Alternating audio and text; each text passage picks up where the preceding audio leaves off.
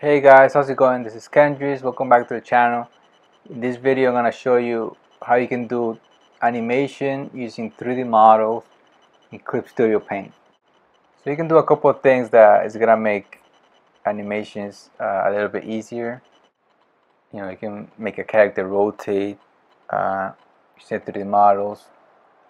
That's pretty basic. Or so you can have something like this and create like a your character's movement and even the camera. It's pretty simple to do if you're using the 3D models, and then you can go over and draw your character or the hair or anything like that. You can use the 3D model as like the base of the animation, like the movement of the character and the camera, and then on top you draw your character. And after, you can just hide the 3D model and leave your character, and have your own animation like that. Pretty simple. So in this video, I'm going to show you how you can do that. So you open like a new file, and maybe it doesn't have the timeline, right? So you go to Window and go to Timeline. See, like it doesn't have anything, but you could put the timeline. Okay, click on the timeline, and it shows up. Probably shows up like there, and you can actually attach it to the bottom. You can attach it to the bottom of the page, so it's a little easier to keep there, I think. Okay, so something I like to do, if you're gonna put a 3D model, don't put it in like you get this like animation folder. Don't put it there. Don't put like the 3D model in the animation. You can put it and take it out, but let's see. Let's choose a pose, drag it, and put it outside of the animation folder. So you can even turn off the animation folder and things like that. Okay, so what I like to do is you duplicate the layer. Very simple. So now you have two, and then you rasterize. So it becomes like a flat image. Like it's no longer a 3D model. It's pretty much like a picture now. And then you still have the original that you can still move. And then what I like to do is like you can decrease the opacity of the copy, and then go back to the original. Okay, I'm gonna do this a few times. You'll get it, I'm sure you get it right away. So okay, we got that, and now we can go back here. Move the camera. See, and you can see, since this is transparent, you can see it moving a little bit. You can get like a preview of it, and then you do the same thing again. Copy, duplicate layer, and then now you rasterize,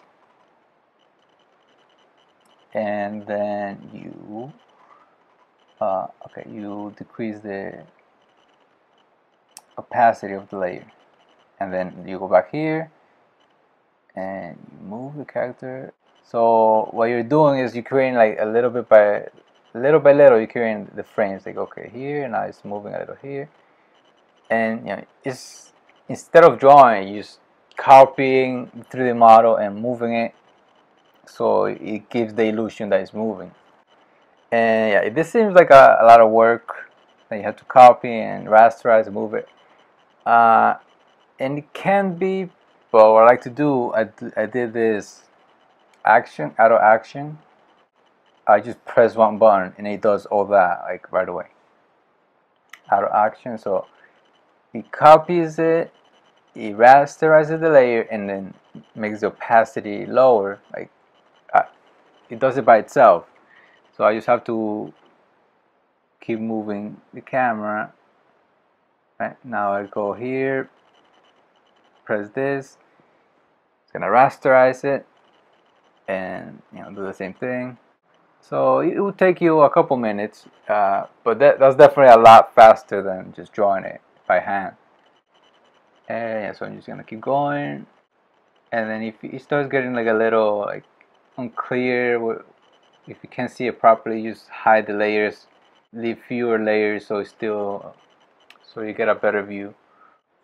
It doesn't really matter too much if you're doing this rotation, just rotating the character or the camera around.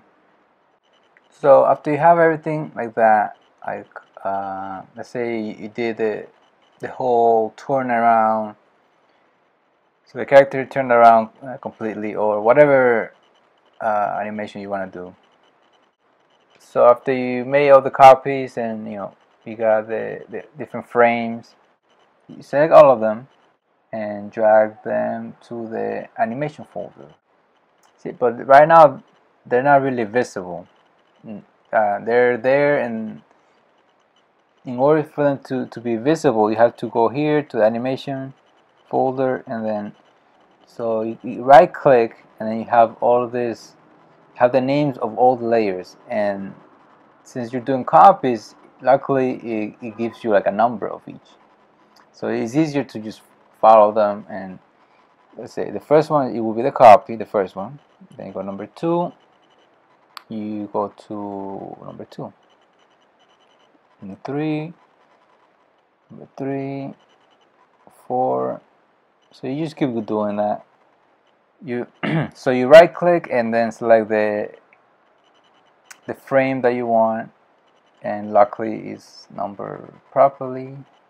So this blue is like this blue lines, these blue bars are like the whole time that is gonna play.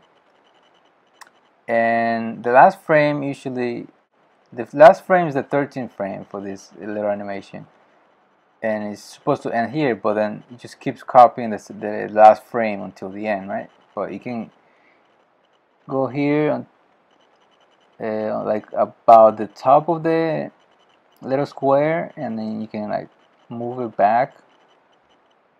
You get this little symbol, and you can move it back.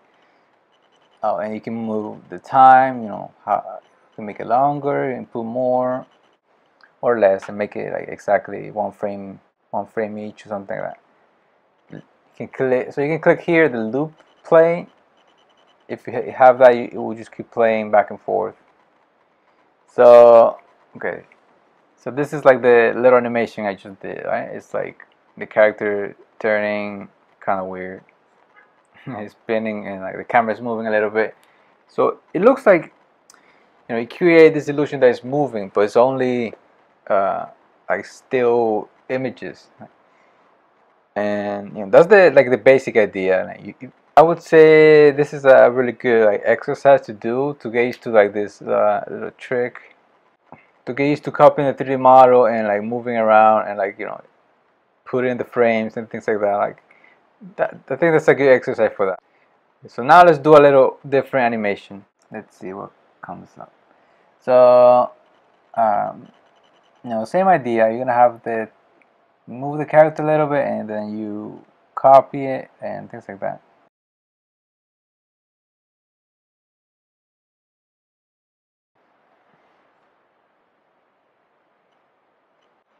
Okay, so I'm just gonna leave it like this. Let's see how it came out. You can create a new animation folder by clicking here.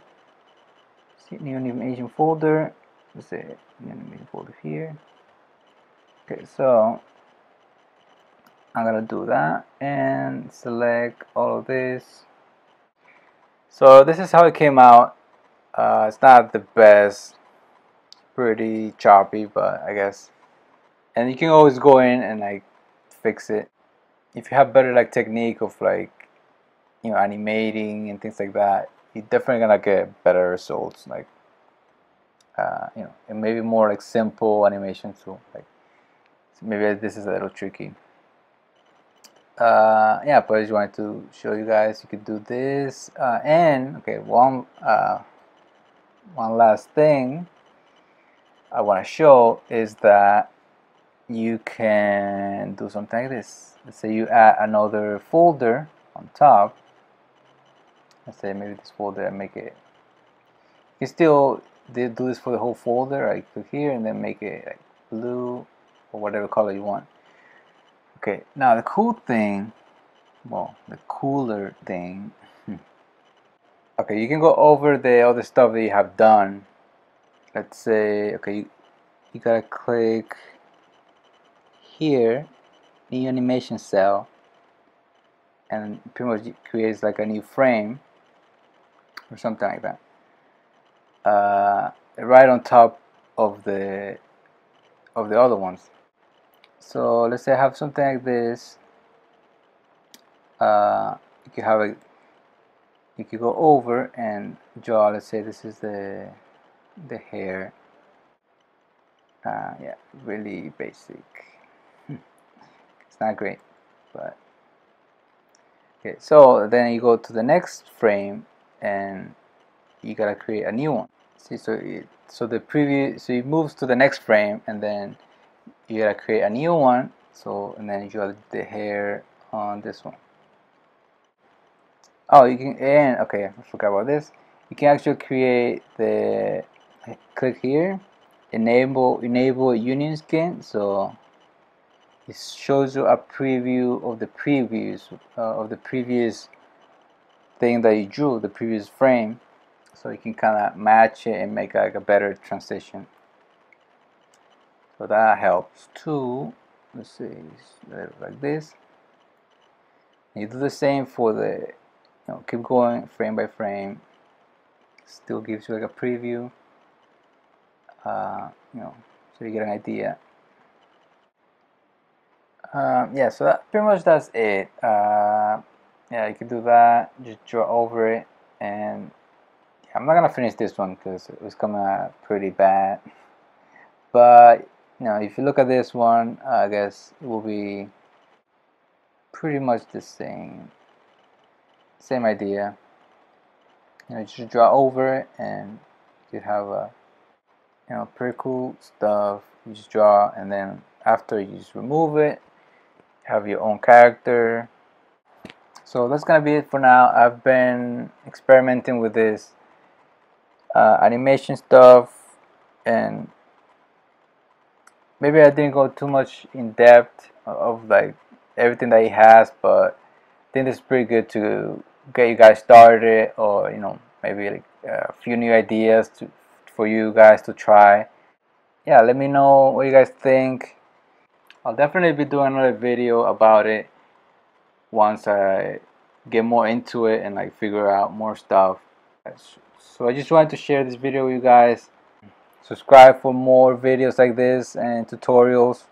Share the video if you guys like this. Share it with your friends and followers. So yeah, that's gonna be it for now. Take care, guys. Bye.